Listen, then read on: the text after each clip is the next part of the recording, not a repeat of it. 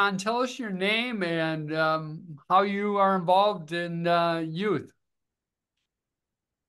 Yeah, so my name is Jon Steinbrecher. I am a teacher in Princeton. I've been a middle school teacher for about 25 years. Been a coach also for about 20 years. So I've had a lot of involvement, worked with youth ministry within the church. So yeah, I've had a lot of interaction with youth. It's been exciting to watch things happen, I would imagine, over the years for you. Uh, is there anything that stands out in particular to you? As a teacher and a coach, you always see culture that changes. You always see how students deal with things and how they interact with you. And after COVID, a lot of things have changed even as a result of that. Students not and athletes not having many boundaries per se at home, and now all of a sudden they come back and um yeah, boundaries are put back on them, and it's kind of reteaching and just being the example that I can as a teacher and as a coach. Man, you've been teaching for 25 years, and so that's a long time. So, Yeah. how have you seen teenagers change? Actually, I was just talking to a counselor today, and I'm going to be kind of frank with you. Like Yeah. I think that I see a lot of, post COVID, a lot of hardened hearts. And Hmm.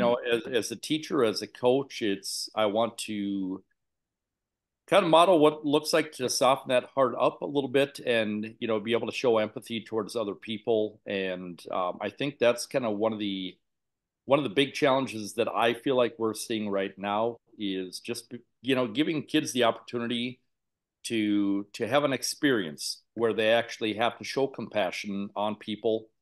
It's easy for a coach or a teacher to stand up and tell them what they need to do, how they need Right. to soften hearts, but it's actually giving them the experience. I think that is would be most powerful. So Well, let's back up a little bit. You're a teacher, but you teach junior high, right?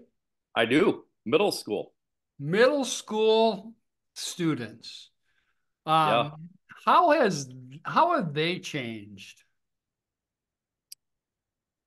And again, I mean, I would say it's similar. When COVID came around, I remember teaching to blank screens. I remember Oh wow. teaching Yep. to students maybe playing the video game here and there as they're sitting in the class. And again, I mean, it's no judgment on them. It's just more of like that's what we had, and now it's restructuring, um, reminding them that as teachers, as coaches, we care about them as individuals, and we want to do what we can just to reinforce what it looks like to be an amazing person, and always striving to become better at being us.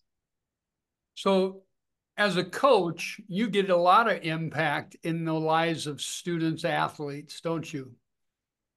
I do. So I coach middle school basketball. I coach eighth grade basketball, boys basketball, which this season just ended tonight. And then I'm a co-head coach for the Princeton varsity boys tennis team in the spring.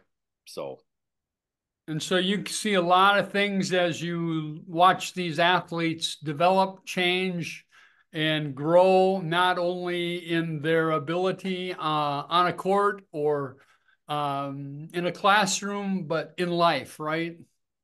absolutely, any opportunity as a coach, as a teacher, I take advantage of to use teachable moments to have an impact on them, to speak life into them, to model in my own life the example of what it looks like to be just a quality individual in society now. And so as I coach, whether it be basketball or tennis, very simply pull kids off to the side, remind them of things that they can become better at or things that they need to fix in order to strive to be that best person they can.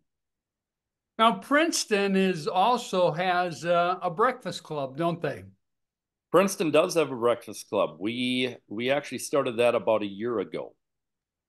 Tell our audience what a breakfast club is from your standpoint. Yeah, so Breakfast Club, there was a vision, kind of taking after St. Michael. St. Michael kind of was on the news, and they had started theirs several years ago, and that started in a home.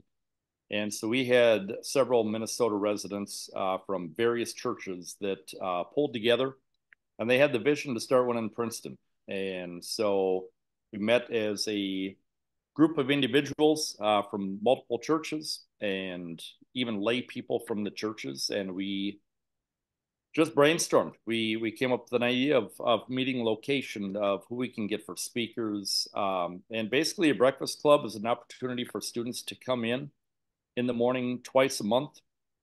They come in at 7 o'clock. We actually have a volunteer chef that comes in, and she does her magic with the food. And yeah, they come in, enjoy breakfast, and then we typically will either bring a speaker in, or we have a video series that we kind of take them through as well. Um, and it's just a point of encouragement. We talk a lot about mental health and things like that, and this is just one additional piece as a community that we can offer our students in Princeton, to just be an encouragement to them from a faith standpoint. And so in a few weeks, I think I get the privilege of coming up and speaking to the Breakfast Club in Princeton. Is that right? Yep, absolutely, man, Dan. We are excited to have you up there.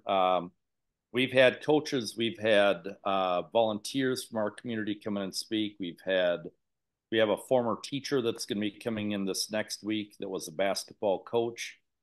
He'll be coming in to speak, and so we try to change it up, get a variety from local as well as people that students don't really know, but we know that the speakers definitely will have a big impact on the youth. So Campus Ignite is about how can we raise an awareness among the people that listen to this time on the radio and in our podcast. How can we raise that awareness to pray for, reach, mentor young people? So, Jon, how can we pray for you and people like you, teachers and coaches? I think the big thing, just with some ups and downs in the teaching and coaching, pray for energy. Just pray that God will continue to give us the strength, and empower us to be the people that He has called us to be.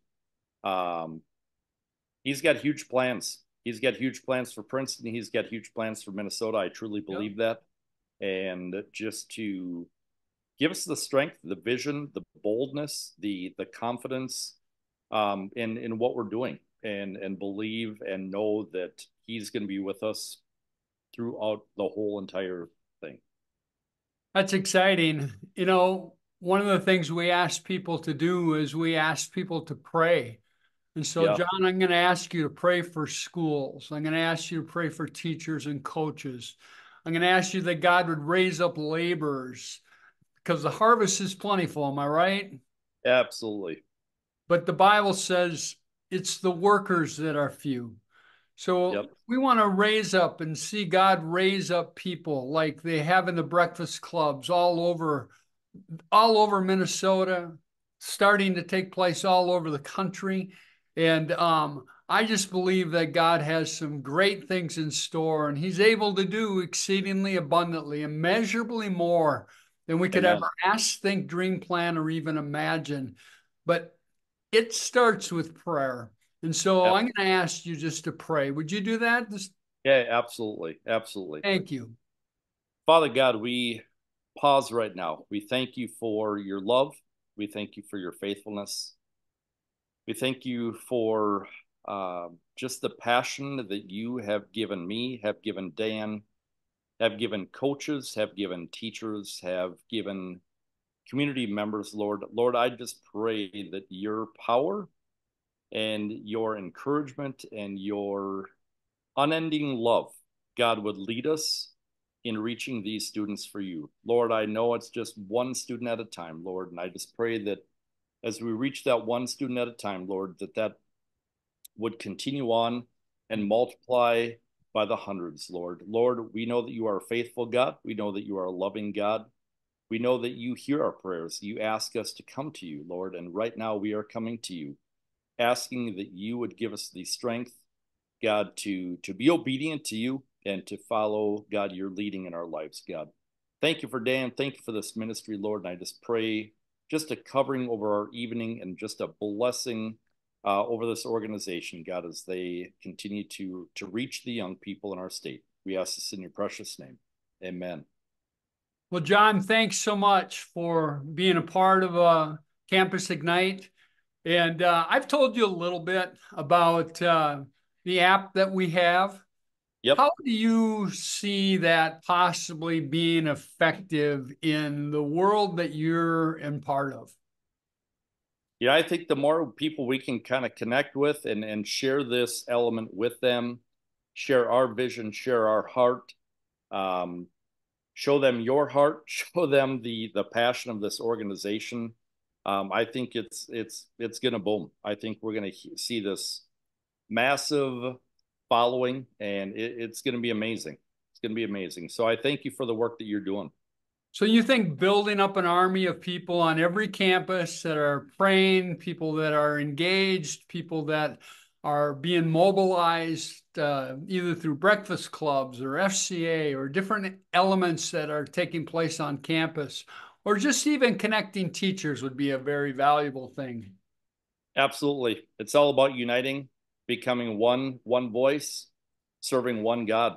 And that's what we have to do. We have to pull together this team of people and unite and just be strong. Well, Jon, thanks so much. I appreciate it. And I pray that God will bless you as you begin to enter into your new season in the tennis world, and that you'll continue to be able to reach young people for the cause of Christ.